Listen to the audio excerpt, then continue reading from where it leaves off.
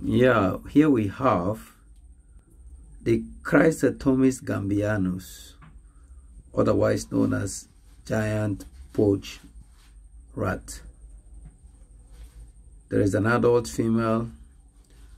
Yeah, there she is. And there are 3 sub-adults.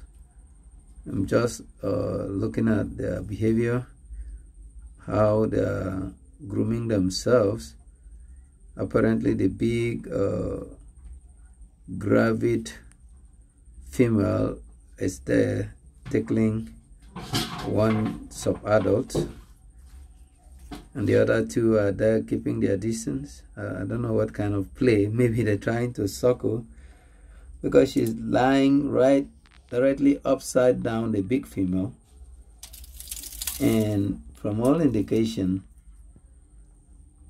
the young is trying to suckle, from all indication. But one thing we are sure of, this is not the baby of the female, the adult female. She's not the baby, but she's not also fighting her off, which is very interesting for us as we observe this kind of behavior. That is a kind of allo mothering.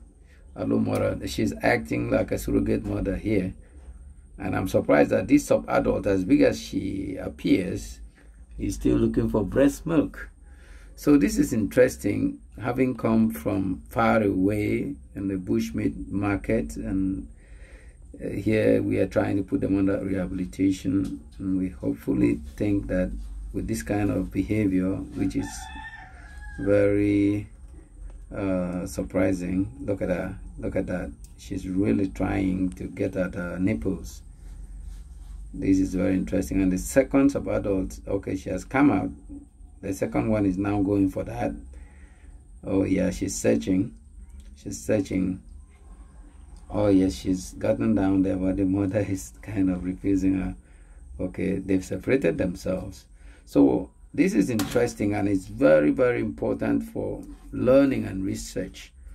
More importantly, for our student interns who come here from time to time to learn the practical aspect of conservation and mammalogy. The African giant poach rat suffers a lot of persecution, bush burning, habitat destruction. They also suffer from bushmeat activities, and that's how these individuals came about. We are happy to have them here in order to be able to, give practical lessons to children and other visitors to our education center. This is very beautiful.